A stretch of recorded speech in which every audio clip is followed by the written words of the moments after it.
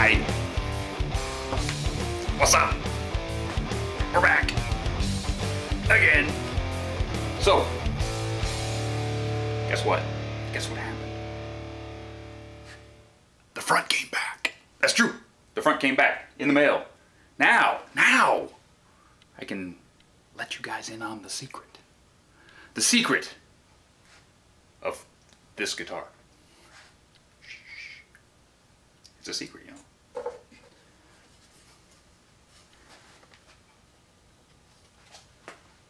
Yeah, check that out. Isn't that sweetness? Yes. This is a custom piece of artwork done by Baron Engel, and Dave Bryant did the typography, excuse me. And I had Igor at My Little Ties laser this for me. So it came back from New York, of all places. And this is going to be the front of our cigar box guitar. It actually has a nice little sound hole right here. But as it came back, there's a couple little spaces on her that are really thin, could break. So we're going to put some backing on that to see if we can keep it from breaking. So let's move on and find out how this is going to fit in. Okay, first things first, we're going to take a really close look at our lid here. My idea was that this would be the sound hole for the guitar when it was played in acoustic mode. But when it came back from Igor, these little pieces here are very, very weak. I'm really worried about them getting broken during regular normal play. So I want to put something on the back to give it some support, but we don't want to actually cover up the hole so sound can't come out. So went and looked for some stuff at my local Lowe's, Home Depot, Osh, hardware store of your choice, and came up with a couple of things that we could do. Tub strainer. It's about the right size. It's a little concave, so we'll take a look at that and see what that looks like. Two, this roof vent. We can see through that. Looks kind of nice. Got a chicken wire kind of look to it, so we'll cut one piece of that out and see what that looks like. And I also picked up one of these.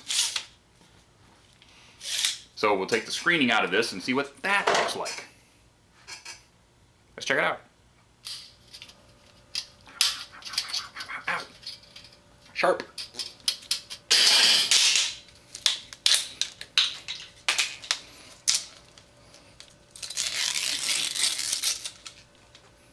That's the part we want. Okay, squeaky chair. But anyway, so here's the way a couple of things went. Tub drain. So I took the thing off the back, pounded it out, gave it a nice rustic look. But when you put it in here, it looks kind of weird.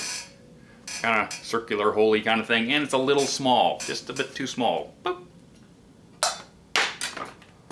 Gone. Number two, screen. So this is just basically your normal everyday screen material, which looks pretty good. I like it. I like the color, but it's not very supportive. So, Then we got, of course, the very supportive wire, which looks pretty awesome. Pretty awesome, but it's a little shiny.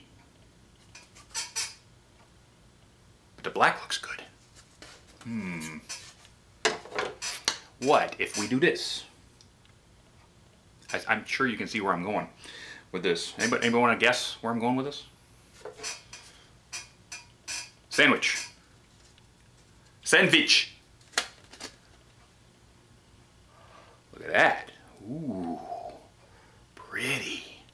I think that's what we're going to do. So now that we figured that out, let's move on. Okay guys, we have our guitar pretty much laid out on the bench here. We need to determine how much of this fretboard we're keeping on our 25.5 inch scale, because I want the bridge to land about there, which is not covering any of the artwork. So hopefully we can make it land right there. So let's put this on there. Our nut up there, get our handy dandy measuring tool, and figure out where we're at. That's 26, so we have to come back just a little bit. 25 3/4.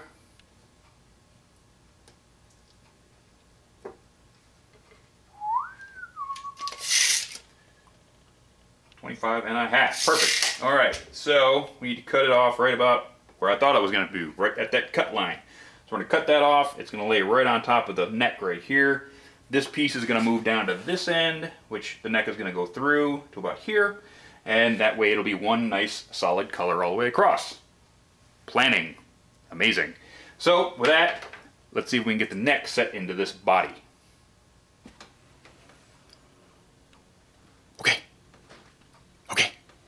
So what we need to do is we need to get this piece of wood out on both ends of this thing. The best way to do this is with a coping saw. This is a specific woodworking tool that you can actually turn the blade 90 degrees, so you can cut this way, and cut any way you want. It's like kind of like a handheld scroll saw, if you've ever seen one of those. So, now or never. Don't mess this up, Dusty. I won't. Okay.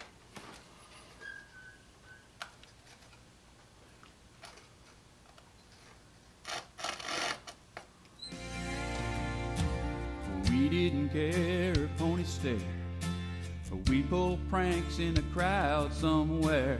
No pony knew what we were up to. It's hard to believe that was me and you. Now we keep saying that we're okay. A special some pony is always great. Hearts and whose day was a while ago. Cheer, I want you to know it's been so long. Perfect. You'll notice I left a little bit of the line here because I want this to be a very tight fit. So I'm going to sand this and then fit it to make sure it's nice and tight.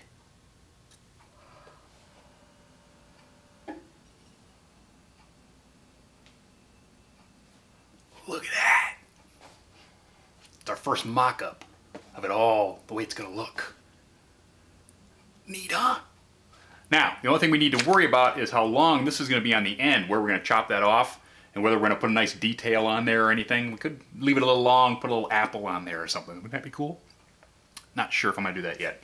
Or a hinge or something that looks really cool. But that's it. So we just have to figure out where we're going to hack that off, and I need to move forward. I need to fret this, and I need to cut that off and install tuners and all that kind of stuff, and then figure out what kind of finish we're going to put on this. Oh, it's getting exciting now. Yeah. Bingo! Inside. So, you might be wondering what all these marks are for.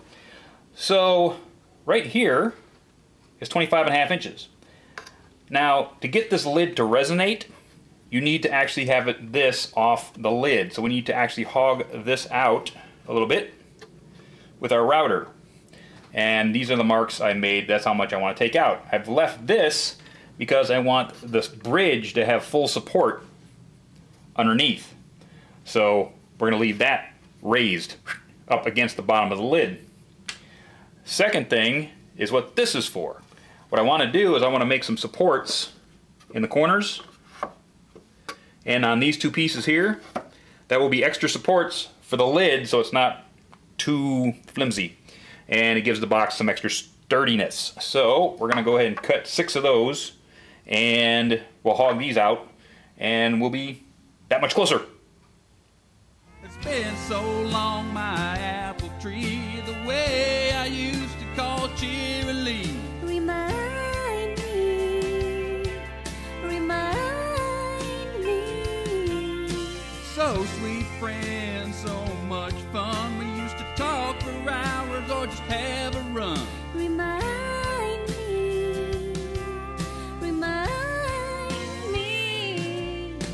Remember the airship dropping me off. We were wrestling goodbye as we couldn't stop. I felt bad cause you missed your flight.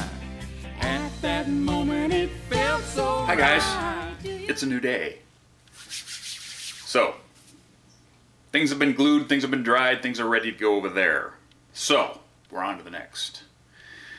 We all remember that we did some practicing, putting these frets in on this piece. Well, now it's time to put the frets in the real piece. Yeah, so let's get it done. Okay guys, as you remember, we had a bit of a problem with our depth on these first few frets that we came up with. But I came up with an idea that works to set our depth. So we found out that when we measured, we only had to go about the tooth length. Well, let's just glue on a piece of metal here so we can't go any deeper than we have to. Ha ha ha, and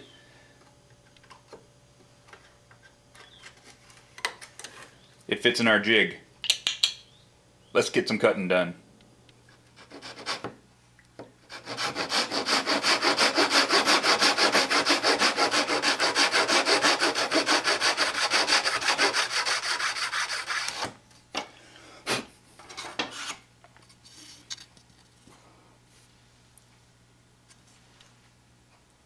Alright, so our depth stop trick worked awesomely. All of our fret slots are in the right spot. They're all exactly the same depth, and we're ready to put in our fret wire. So let's get our glue ready and let's pound these in here. And then we'll get to cutting them and sanding them and making them look really sweet.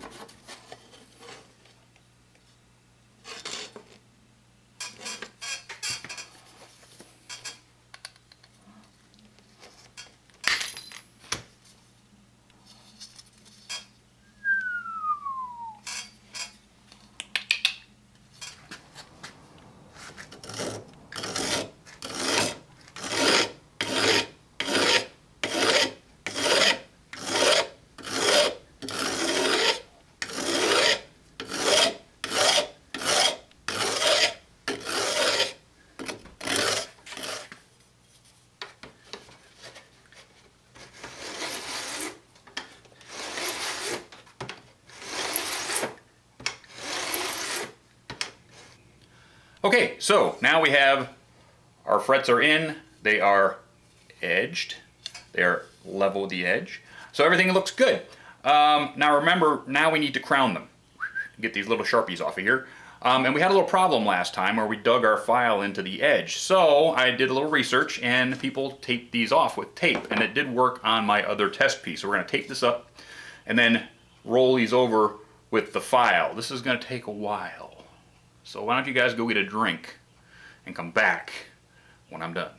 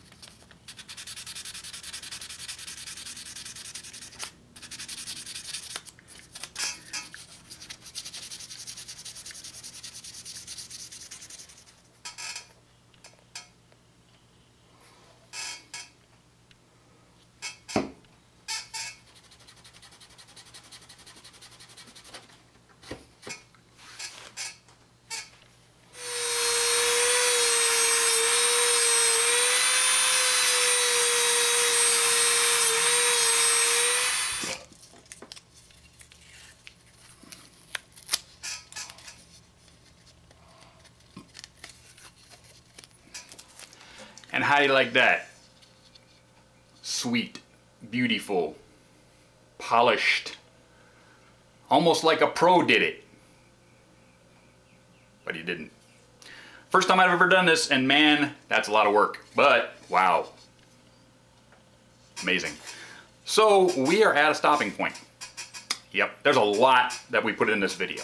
Why did I put a lot in this video? Because there won't be a video next week. I'm going home to Michigan so I can celebrate with my parents for their 50th wedding anniversary. That's right, 50 years that my parents have been together. So how old do you think I am? But there you go. So I'll be gone for a week and there won't be a video next week. But we are well on our way to getting this baby done. So with that, hope you guys have a wonderful week without me, and I will see you next time.